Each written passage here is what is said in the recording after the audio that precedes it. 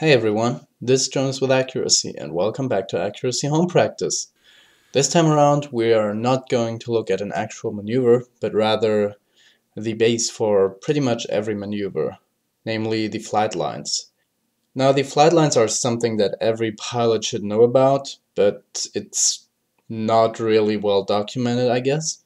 It took me 2 years of flying until someone finally told me about them, and it was like, oh, that's why flights of other people look so much better than mine. Yeah, so let's take a look at what flight lines are.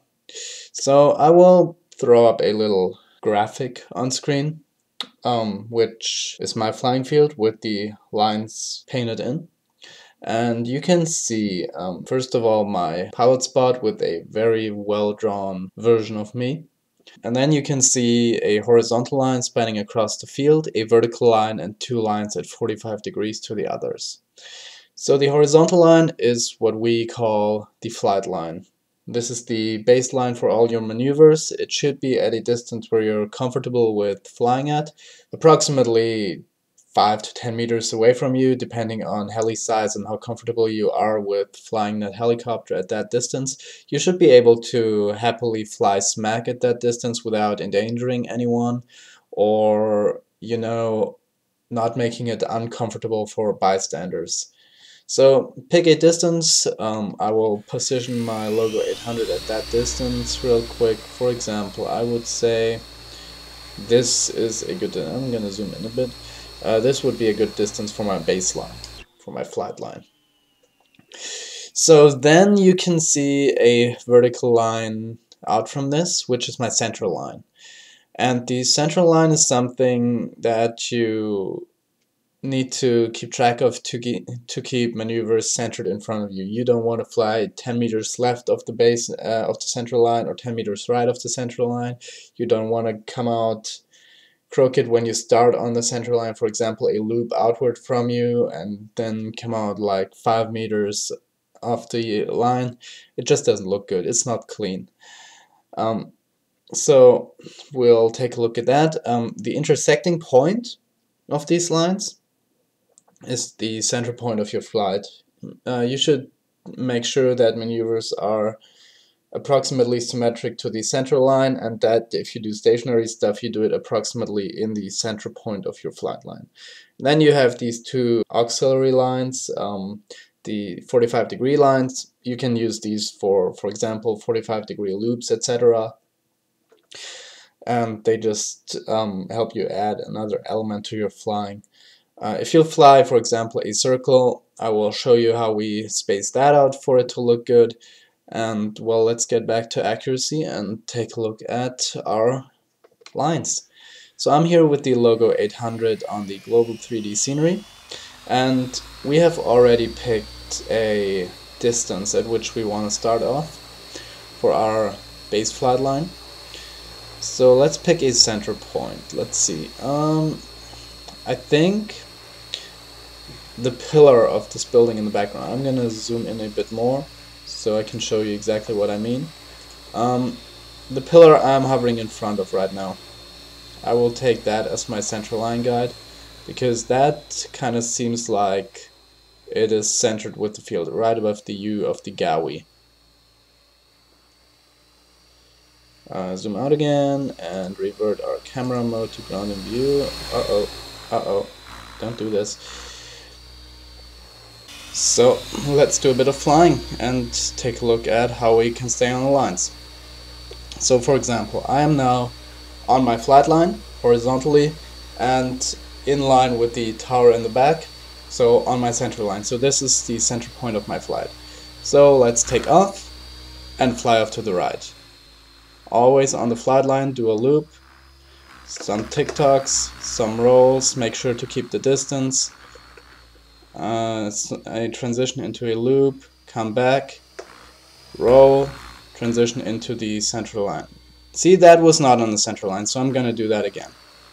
I'm gonna come in, transition onto the central line, stop, come back, some Pyro bunny hops, and I'm back in my central point.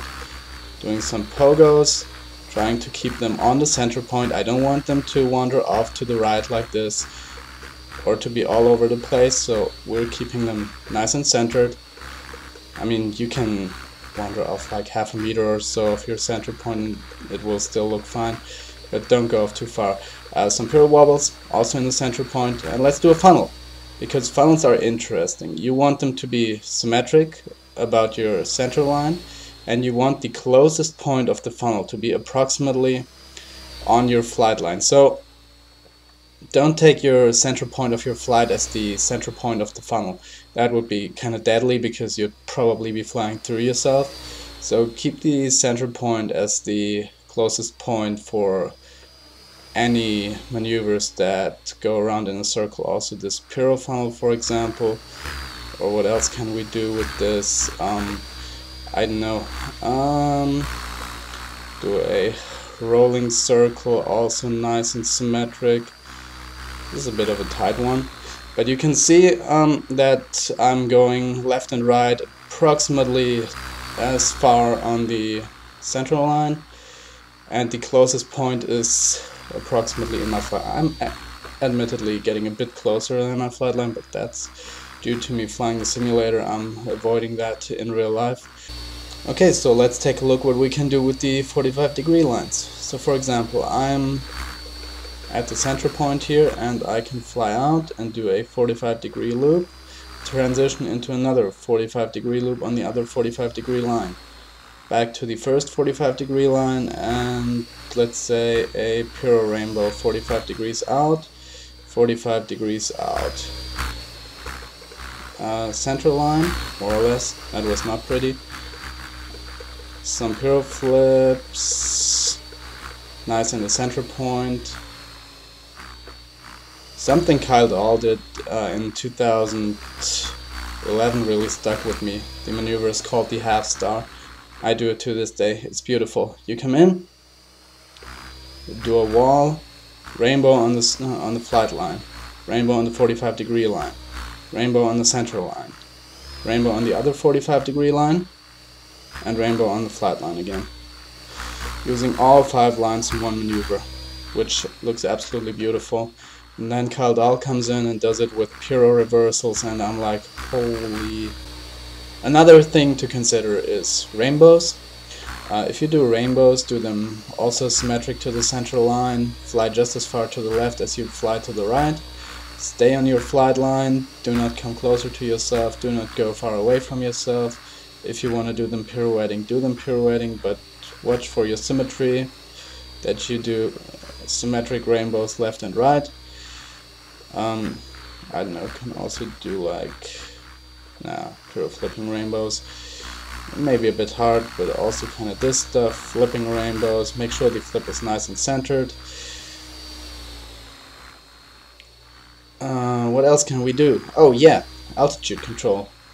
You may have seen that I've tried to keep one altitude more or less. So for example, if you want to do a basic loop, come in on the flight line, watch my altitude. I'm just above the banners. Do the loop, nice and symmetric, and come out right on the same height with the banners. That is very important to make your flight look good. For example, also in pogos, that you always fly them to the same height and not do like a pogo that stops up here and the next one you bring down here, and then you do one that stops up here. Maybe a bit dramatic. Stationary maneuvers like piro flips, do them in one height. Tic-tocs, make sure they're nice and consistent, do not drop or climb too much. If you do this kind of loop flying, make sure you always come out on the same height. Switching lines to central line, switching lines to 45-degree line. You see, I always try to come out at approximately the same height. It's not going to be 100% consistent, but it gets the job done. Also for things like tic-toc circles, you come in tic-tocking. On the line, you fly the circle, make sure it's symmetric about the central line, as far to the left as you go to the right, and then come out on the line again. Obviously my flying is not perfect, but I think I'm able to get the point across. So yeah, if you've never heard of this concept, hallelujah, you now have. Try to apply it to your flying. It is a really important concept to get down and nail, and it just makes your flight look so much better. There is one flight by Kyle Dahl with the Logo 800 Extreme from 2011 that is an absolutely perfect demonstration of all the concepts I've mentioned and tried to show off here, because he just stays on the line so absolutely perfectly. I've never seen a flight that demonstrates this better. I will link it down in the description. It's called Logo 700 Raw Sound, but that was at a time where no one really was certain what the 800 Extreme was gonna be. But yeah, it's the 800.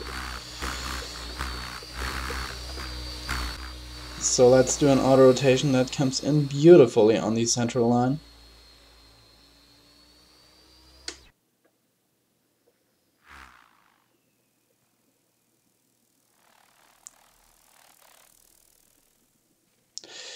And with that, I hope you enjoyed this little video. I hope you learned something, and see you next week.